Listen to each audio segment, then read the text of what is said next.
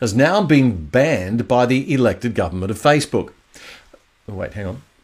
They're not. Oh, okay. They're not elected. Okay. So the good people of Facebook who've been appointed by our elected government to oversee what we can and cannot watch. Sorry? Oh, they're not appointed by the elected government. Okay. So oh, right. The free market publishers, Facebook, have exercised their right as publishers to ban Craig Kelly. Sorry.